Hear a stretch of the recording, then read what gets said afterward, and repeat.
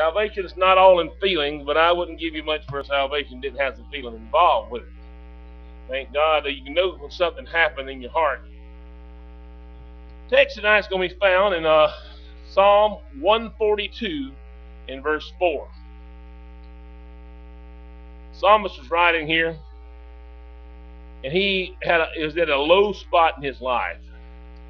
I mean, a real low spot. You know, the psalmist David went through some rough times when Saul was pursuing him, and it seemed like the nation that he loved was turning against him. They were calling him a traitor. That is, the king's people were calling him a traitor, but he was quite true to King Saul.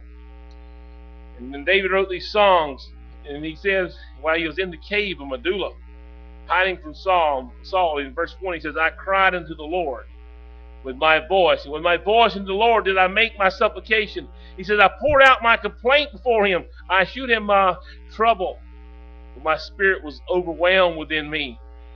Then thou knewest my path. In the way wherein I walked have they privily laid a snare for me. He says, I looked on my right hand, and behold, there was no man that would know me. Refuge failed me. No man cared for my soul. Let's pray. Heavenly Father, we pray that you would speak to the hearts of those here tonight. Lord, I pray that the message would be a help. Lord, I pray that if there's anyone here tonight that's never been truly saved, this tonight would be the night they claim you for salvation. Dear Lord, I pray you'd be with those who can't be here because of sickness tonight. Lord, you give them strength to raise them up. We pray you'd be with Brother Stewart's brother, both of them, the one that has the cancer, that he can be saved, and also for this one who's now has gone into the hospital. Lord, we pray you'd help them and be close with the Stewarts at this time. Be with our pastor and wife as they're away, as in their trip. Give them a good trip. We pray these things in Jesus' name. Amen. Have you ever been to the place in your life where it seemed like everything was turned against you? Where it seemed like nothing was going right? No matter what you did, it seemed like something that was just tearing you down. And you know, I would also go on to say that maybe this message may be directed more toward those who have never been saved. Yet this point comes in your Christian life sometime where you may identify with this person. In fact, King David was the one who was penning this song. He was a man of God. And he was God's man, but yet he got discouraged like most anybody else. And it seems like that the devil can really get us to the point sometimes where we'll look like we're not going to win. The devil is going to be victorious. And at that time, the devil will speak to us and say, see, it's not really worth it to serve God. While everything was going your way, you sang, oh, how I love Jesus. While all of your needs seem to be being met without you interceding much to God in prayer, you say, God is good. But now when the trials come, the devil will say, where is your God? Where is he anyway? And you look around and it seems like God has left you. Even though you know the promise in the Scripture where Jesus was said, I'll be with you always, even to the end of the world. But yet you look out there in the night sometime and it seems like he's not there. You look out there in the midst of things that we just don't understand what's happening in our lives. And we'll say, Lord, where are you? And then you turn to some others that maybe turn to family. Sometimes you turn to the people in church. And it seems like they're not there for you. Or at least the devil would tell you that. You turn to family, and it seems like sometimes they even seem like they're against you. And the same thing was happening with David. David was fleeing. Had to leave the palace. He was fleeing. He didn't know what was coming up. He knew that he was doing God's work. He knew that he was God's man. He knew that Samuel had anointed him in an early age that he was going to be king of Israel, but it seemed like God had totally forsaken David.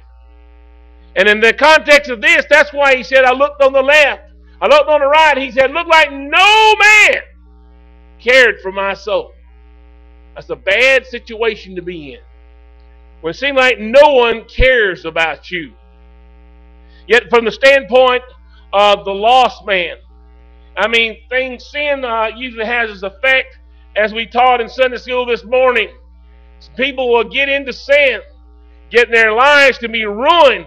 And it seems like nothing is going to help them. Nothing can get them out of this situation they've got themselves in. And they think really nobody cares. They see friends and acquaintances just turn them aside and say, you got yourself into this mess, you get it out. And they think in their soul, nobody cares for my soul.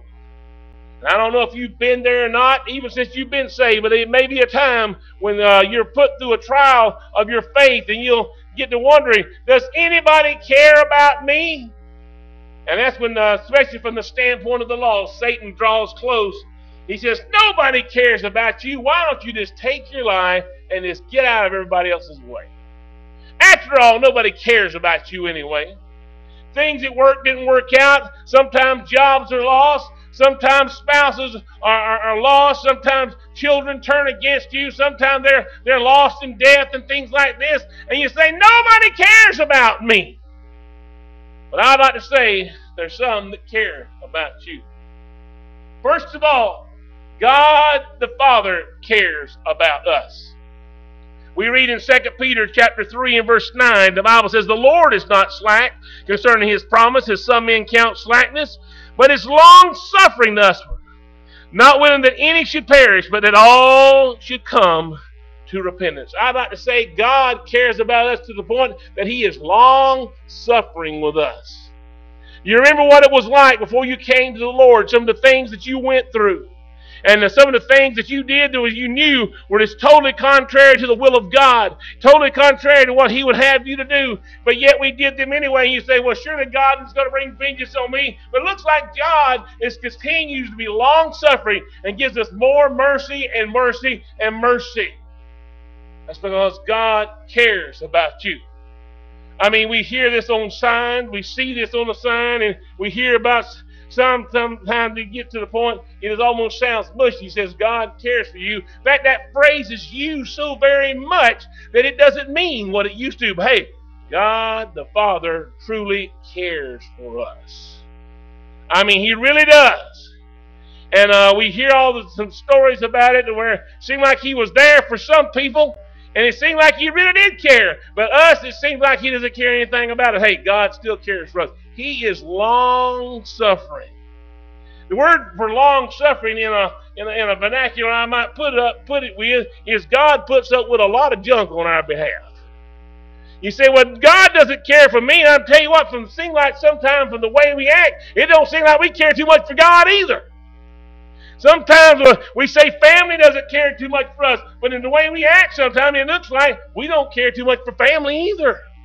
Sometimes it's with our spouses. I mean, it looks like they don't care too much for me, but the way we react, it seems like we don't care for much for our spouse. But I'm glad God goes so much further than any of these earthly people we can think of, because he's long-suffering. The Bible says us here, he's long-suffering. He's not willing that any should perish. God goes the longest mile. He goes to the deepest valley. He goes to the driest desert in trying to bring us to salvation because he is long-suffering.